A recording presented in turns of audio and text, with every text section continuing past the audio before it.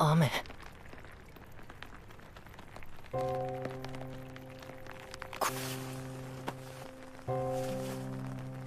今日から君は私の人。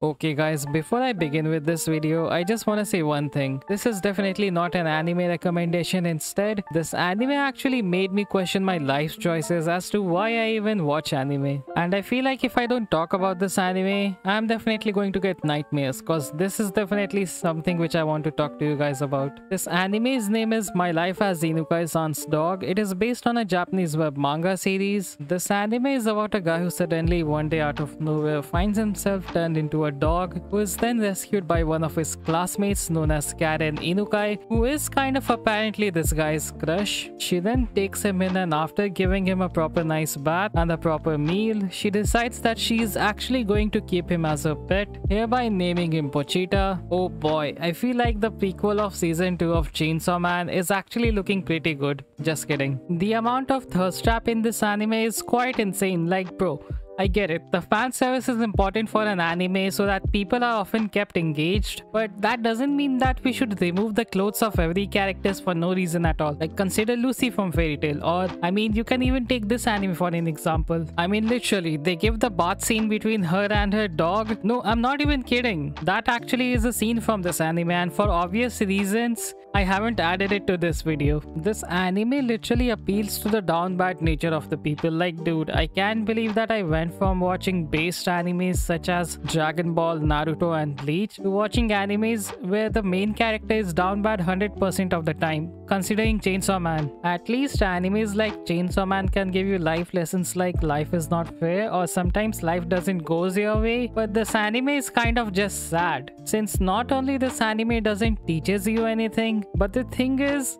it also attacks its viewers on a personal level. Like, take this one scene for an example. This guy realized that as a human being, his crush kind of never noticed him, but now that he's a dog, he can actually have her full attention, and that is kind of really sad. I won't lie about it. Generally, I prefer watching animes that are actually worth a watch, where they actually teach you something good or actually give you life lessons, but generally, I would never recommend people to watch this kind of anime. But if you are really down bad to the next level, of course you can watch it. I mean, I'm just kidding. Anyways, on an honest level, this anime is way too sad, but the animation is actually nice, I won't lie, as they literally pour their entire budget into scenes which are definitely a big fan service. With this, we have come to the end of the video, so if you guys want more of these segments in the future, then don't forget to like, share and subscribe. I will see you guys on my next video. Peace.